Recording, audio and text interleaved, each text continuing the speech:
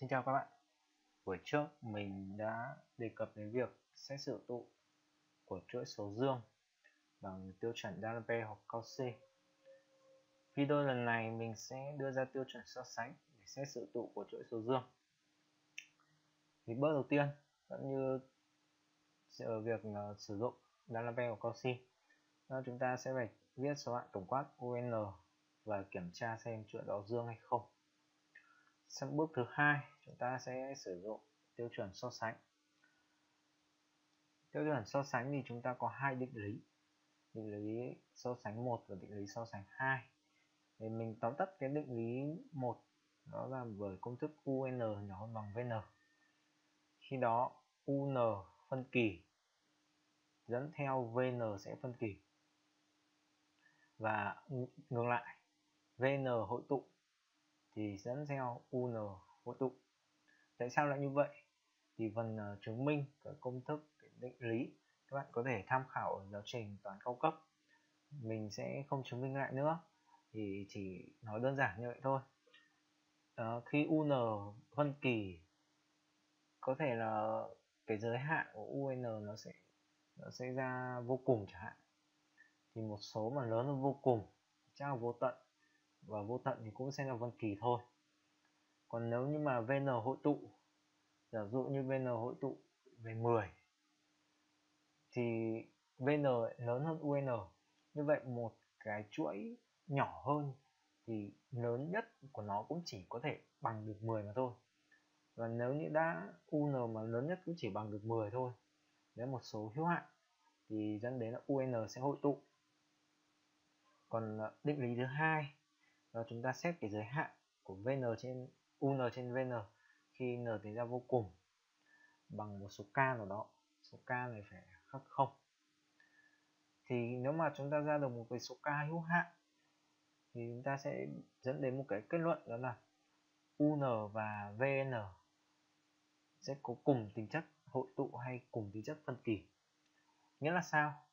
Nghĩa là thằng VN này hội tụ thì UN cũng hội tụ, thằng VN này phân kỳ thì UN cũng phân kỳ, đó là nó cùng tính chất với nhau. Thì các trường hợp mà chúng ta hay sử dụng tiêu chuẩn so sánh, ví dụ như là low pair, sin cos hay là n mũ alpha. Và có một cái lưu ý đặc biệt trong cái phần tiêu chuẩn so sánh này, đó là cái chuỗi Riemann có công thức đó là tổng sigma n chạy từ 1 đến vô cùng của 1 trên n mũ alpha, trong đó alpha lớn hơn 0. Chuỗi Riemann này hội tụ khi alpha lớn hơn 1 và phân kỳ khi alpha lớn hơn 0, nhỏ hơn bằng 1. Đặc biệt dấu bằng xảy ra là phân kỳ. Các bạn có thể sử dụng cái chuỗi Riemann này như một công thức trong bài tập mà không cần phải chứng minh lại. Còn chứng minh nó như thế nào, tại sao hội tụ khi alpha lớn 1 và tại sao phân kỳ khi alpha lớn 0, nhỏ hơn bằng 1, thì các bạn đọc phần chứng minh ở trong giáo trình toán cao cấp. Mình đặc biệt lưu ý lại một lần nữa cái chuỗi Riemann này. Và cái chuỗi Riemann này thường là cái chuỗi để đem ra làm chuẩn để so sánh, để cái UN này so sánh. Và dựa trên cái chuỗi Riemann hội tụ hay phân kỳ thì chúng ta sẽ kết luận cái sự hội tụ hay phân kỳ của UN. Chúng ta hãy cùng thử xem một số cái ví dụ sau đây. Ví dụ đầu tiên đó là tổng sigma n chạy từ 2 đến vô cùng của 1 trên low pair n. Đầu tiên chúng ta kiểm tra xem chuỗi này dương hay không, thì UN nó bằng 0 rồi. Nếu các bạn thử. Tiếp theo chúng ta nhận thấy rằng hàm low pair của n luôn nhỏ hơn n. Cái biểu thức này có hai cách để bạn chứng minh. Cách thứ nhất là có thể dùng xét hàm số fx bằng low pair của x trừ dx. Các bạn khảo sát cái hàm số đấy, hàm fx đó, thì các bạn sẽ ra được một cái kết quả, đó là fx nhỏ hơn bằng 0 nếu bọn x. Thì chúng ta chỉ cần thay fx thì bằng fn thôi, thì chúng ta sẽ ra được cái kết quả như này. Cách thứ hai thì các bạn vẽ đồ thị của hai hàm này ra, hàm log pair của x và hàm x. Thì nhìn vào đồ thị chúng ta sẽ thấy là đồ thị của hàm log lepe x hay log lepe của n này luôn nằm dưới cái đường đồ thị x hay n này, hàm đồ thị này, thì chúng ta cũng sẽ đưa ra được cái kết luận này. Còn các bạn có thể thử chứng minh bằng hai cách đó. Còn ở đây mình sẽ không chứng minh nữa và mình sẽ công nhận cái kết quả này. Tại sao chúng ta lại sử dụng cái kết quả này? Vì vì cái biểu thức UN của chúng ta là 1 trên log lepe n. Thì khi đã có cái kết quả này rồi thì chúng ta lấy biểu thức 1 trên. Thì đây là bất đẳng thức và chúng ta số nghịch đảo thì sẽ đổi chiều bất đẳng thức. Như vậy chúng ta sẽ có một cái kết quả đó là 0 nhỏ hơn 1 trên n, nhỏ hơn 1 trên log lepe của n. Cái hàm cái chuỗi 1 trên n này chúng ta sẽ áp lại vào cái hàm chuỗi Riemann. Đó là đây, chuỗi Riemann. Ở đây 1 trên n tương ứng với alpha của chúng ta sẽ bằng 1. Alpha bằng 1. Như vậy cái chuỗi 1 trên n khi n chạy từ 1 đến vô cùng là phân kỳ với alpha bằng 1. Chúng ta có chuỗi UN lớn hơn, và đây là cái VN này, thì cái UN lớn hơn VN rồi, thì theo cái tiêu chuẩn so sánh 1, cái định lý so sánh 1, chuỗi 1 trên n phân kỳ sẽ dẫn đến chuỗi 1 trên log lepe n phân kỳ. Và như vậy chúng ta kết luận chuỗi đã cho phân kỳ. Sang một cái ví dụ thứ hai, đó là tổng sigma n chạy từ 1 cho đến vô cùng của n cộng 2 chia cho 2 n mũ 3 trừ 3. Thì ở đây chúng ta có nhiều cách giải khác nhau. Thì mình giới thiệu với các bạn hai cách. Một cách sử dụng định lý so sánh ấy, thì cái cách này cho những các bạn nào mà chưa học qua hay là chưa nắm chắc về cái phần vô cùng lớn, vô cùng bé, thì các bạn có thể áp dụng cách này. Thì phần đầu tiên chúng ta làm nháp, đặt bút làm nháp thôi. Và nếu như xuất hiện các cái biểu thức mũ này, n mũ này, thì chúng ta sẽ sử dụng cái định lý số 2, định lý giới hạn UN trên VN này.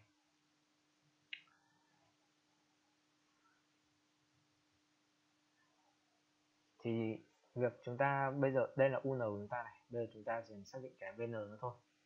Thì chúng ta cứ đặt VN bằng 1 trên n mũ alpha đi, chưa cần biết alpha có nhiều cả, chúng ta cứ giải đi. Và chúng ta xét cái giới hạn UN trên VN khi n chạy ra vô cùng bằng 1. Tại sao lại bằng 1? Cái số k này tại sao mình chọn bằng 1 đấy? Thì thứ nhất, nó rất là dễ làm. Và thứ hai, rất là dễ hiểu. Các bạn có thể chọn k tùy ý, k 10, 100, 1000, không sao cả. Nhưng mình thì mình sẽ chọn k bằng 1. Và video của mình cũng sẽ chọn k bằng 1. Chúng ta thay cái UN với VN vào và quy đồng lên, chúng ta sẽ được cái biểu thức như thế này. Ở đây chúng ta nhận thấy này, trên tử bậc cao nhất của chúng ta đó là alpha cộng 1. Khi chúng ta nhân phá ra, đặt cái n trong biểu thức n cộng 2 này ra ngoài đi, thì chúng ta sẽ có n mũ alpha cộng 1. Và cái bậc ở dưới mẫu, bậc cao nhất của n đó là bằng 3. Bằng 3. Thì chúng ta cũng đẩy cái n mũ 3 này ra ngoài đi, để cho hai cái n ở đấy vào với nhau, nhóm vào với nhau. Thì chúng ta sẽ có cái biểu thức như sau, như này. Thì đây thì 1 trên vô cùng, khi n tiến ra vô cùng thì 2 trên vô cùng sẽ tiến với 0. Và biểu thức ở trên tử này, biểu thức trong dấu ngoặc này sẽ tiến về 1. Và cũng như vậy, biểu thức ở dưới mẫu sẽ tiến về 2. Như vậy cái giới hạn này nếu như có thể xảy ra thì nó vẫn sẽ bằng 1/2 gì đó. Để sao cho nó bằng 1 ấy, vì ngay lúc đầu mình chọn bằng 1 rồi, thì mình sẽ thay đổi cái VN đi. Cái VN lúc này mình sẽ chọn là bằng 1 trên 2n mũ alpha. để cho cái này nó bằng 1 thôi. Còn nếu như bạn để hệ số như này, hệ số ở đây là 1/2 thì bạn sẽ không phải chọn lại nữa. Và mình chọn lại cái VN là 1/2n mũ alpha. Thì khi các bạn áp dụng cái công thức này, cái phép biểu thức này, thì đồng nghĩa với việc các bạn đẩy cái số 2 lên trên tử này thôi, nhân thêm 2 vào đây nữa, thì chúng ta sẽ có cái biểu thức cuối cùng như thế này. Thì ở đây trên tử trong dấu ngoặc tiến về 2, dưới mẫu trong dấu ngoặc thì cũng tiến về 2, thì hai biểu thức này triệt tiêu cho nhau bằng 1. Như vậy nếu mà muốn cái giới hạn này bằng 1, còn có mỗi cái n này mà thôi. N thì theo cái tính chất của hàm mũ, để cho hai cái n này chia cho nhau bằng 1 ấy, thì hai cái mũ của nó cũng phải bằng nhau. Thì lúc đấy alpha cộng 1 phải bằng 3, và chúng ta tìm được alpha bằng 2. Thì VN chúng ta viết lại, thay tất cả mọi thứ chúng ta đã tìm được, thì VN sẽ là 1/2 nhân n bình. Tất cả cái phần này là chúng ta làm nháp hết, làm nháp ra ngoài hết. Còn trong bài kiểm tra thì chúng ta trình bày như thế nào? Đầu tiên chúng ta sẽ kiểm tra xem chuỗi dương hay không này. Chuỗi này dương, các bạn thử một vài giá trị vào. Sau đó chúng ta sẽ chọn chuỗi VN, trong đó VN bằng 1/2n bình. Chọn đấy. Và chúng ta sẽ lập cái bút toán xét giới hạn của UN trên VN khi n chạy ra vô cùng. Cái giới hạn này thì chắc chắn bằng 1 rồi, vì ngay từ trên đầu mình đã chọn nó để cho nó bằng 1 rồi, mình chọn bằng 1 để tìm cái VN rồi. Như vậy cái chuỗi VN và chuỗi UN có cùng tính chất hội tụ hay phân kỳ.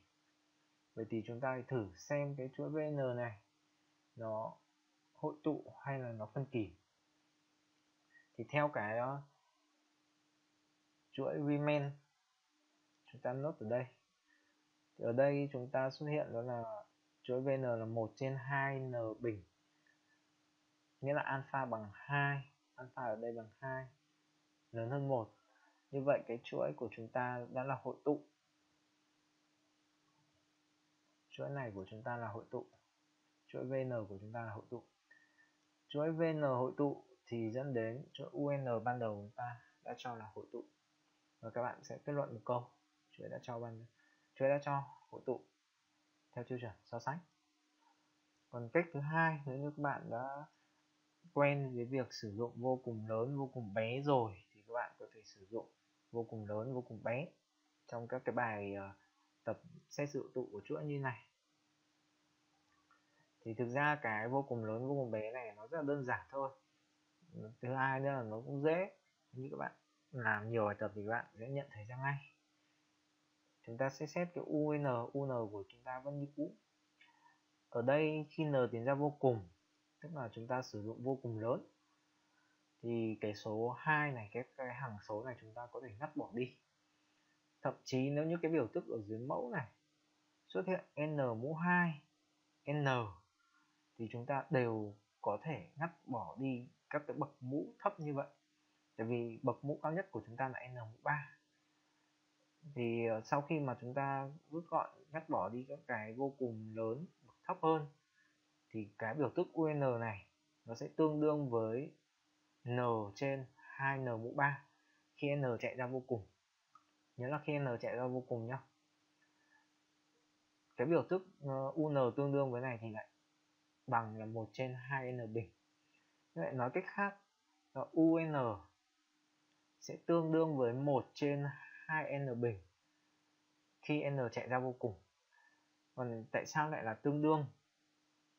Thì các bạn có thể xem ở các giáo trình toán cao cấp. Còn việc mà mình sử dụng tương đương này có ý nghĩa gì, thì để cho việc cái vấn đề mà mình xét cái giới hạn UN trên VN này, rồi mình sẽ chọn cái VN bằng cái chuỗi tương đương này. Mình khi mà đã chọn được cái chuỗi tương đương rồi, thì việc để xét cái giới hạn này nó sẽ luôn luôn ra bằng 1, luôn luôn ra bằng 1. Và chúng ta sẽ kết luận được dựa trên cái VN hội tụ hay phân kỳ, chúng ta sẽ kết luận được cái sự hội tụ của chuỗi UN. Và như mình đã nói ở trên chuỗi Bgen thì cái chuỗi VN này là hội tụ rồi, thì cái chuỗi đã cho ban đầu này sẽ hội tụ. Trên đây đấy chỉ là hai cách của mình giới thiệu thôi. Rồi các bạn có thể giải theo nhiều cách khác nhau, theo các cái cách mà tham khảo một số sách giáo trình toán cao cấp hoặc là một số cái cách khác. Thì đấy là hai cái cách mà theo mình là đơn giản và dễ áp dụng nhất. Và chúng ta sẽ sang một cái ví dụ cuối cùng, đó là xét tổng sigma n chạy từ 2 đến vô cùng của cái chuỗi UN như này. Thì bước đầu tiên chúng ta vẫn nhận thấy là UN lớn bằng 0 rồi. Ở đây mình trong cả hai cái video mình có đều lưu ý với các bạn một điều, đó là khi cái giới hạn của UN n chạy ra vô cùng mà khác 0 thì cái chuỗi đã cho sẽ phân kỳ. Cái hệ quả này các bạn áp dụng như một công thức, không cần chứng minh lại, vì nó rất là hay ở chỗ là các bạn không cần phải tính toán gì cả. Các bạn hãy xem cái giới hạn UN này thôi, các bạn có thể biết được ngay nó phân kỳ hay là nó hội tụ. Vậy thì ở đây để sao mình lại nhắc lại cái hệ quả này, thì ở đây chúng ta xét cái giới hạn UN này đi, và chúng ta thấy rằng cái giới hạn này ra bằng 1. Tại sao lại như vậy? Nếu như các bạn tinh ý và các bạn làm nhiều bài tập, các bạn sẽ có khả năng nhìn ra rất là nhanh. Đó là khi cái bậc của tử này với bậc của mẫu bằng nhau thì bao giờ cái giới hạn mà ra vô cùng ấy nó cũng sẽ bằng 1 mà thôi. Hai cái bậc của tử với bậc của mẫu, bậc cao nhất của mẫu với bậc cao nhất của tử là bằng nhau. Thì cái giới hạn này mình sẽ ra bằng 1 bằng cách các bạn chia cho n mũ 5 đi, nó sẽ ra biểu thức này ngay. Và đồng loạt cái n mũ 2, n mũ 4, n mũ 5 một trên thì các thứ này nó sẽ về không hết. Và như vậy biểu thức của chúng ta sẽ về 1 hoặc là về một cái hằng số nào đó. Ví dụ ở trên tử của chúng ta là bằng 2n mũ 5 thì chúng ta sẽ về 2. Đấy là tùy thuộc theo cái sự đề bài cho. Nhưng mà nói chung thì cái giới hạn của UN khi n tiến ra vô cùng sẽ khác 0. Chúng ta kết luận ngay đó chuỗi đã cho phân kỳ. Trên đây là cái video mình giới thiệu với các bạn về tiêu chuẩn so sánh nhằm xét sự tụ của chuỗi số dương. Thì các bạn cũng có thể làm thử một số các cái bài tập. Ở đây mình sưu tầm một số các cái bài tập các bạn sử dụng 3 thứ, đó là tiêu chuẩn D'Alembert, Cauchy và Cauchy này, tùy từng trường hợp cụ thể. Nên là không cứ phải nhất thiết tất cả 8 bài ở đây đều sử dụng một cái, và chúng ta sẽ linh hoạt sử dụng sao cho phù hợp nhất. Các bạn cũng có thể gửi cái bài tập, cái bài làm của các bạn ấy. Nếu như các bạn không chắc chắn mà các bạn muốn mình góp ý thêm thì các bạn có thể gửi về cho mình thông qua 3 cái địa chỉ như thế này: fanpage, YouTube và email. Thì mình sẽ check cho các bạn và sẽ xem một số cái lỗi sửa cho các bạn. Nếu như các bạn mà không gõ được hay là cái việc mà gõ máy các cái ký tự đặc biệt như thế này nó khó khăn hay là nó mất nhiều thời gian ấy, thì các bạn có thể viết tay hoặc các bạn chụp ảnh và các bạn gửi cho mình cũng được. Nếu mà chụp ảnh thì nên là một khổ giấy A4 thì các bạn chụp thành 2 bức ảnh để cho mình nhìn cho nó rõ thôi. Thì rất cảm ơn các bạn đã đón xem video của mình. Mong rằng sẽ nhận được nhiều sự ủng hộ của các bạn. Chúc các bạn học tập hiệu quả.